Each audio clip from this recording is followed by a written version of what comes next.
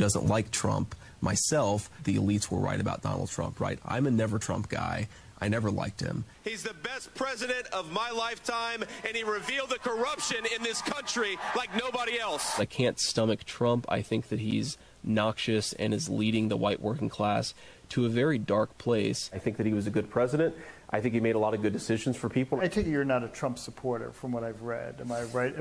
Is that a fair assessment? Yeah. I didn't vote for Trump. All around, he was a great president. I'm 37 years old. Certainly the best president of my lifetime. Folks, you need to know these two-faced politicians that are only interested in power because they don't have your care in heart.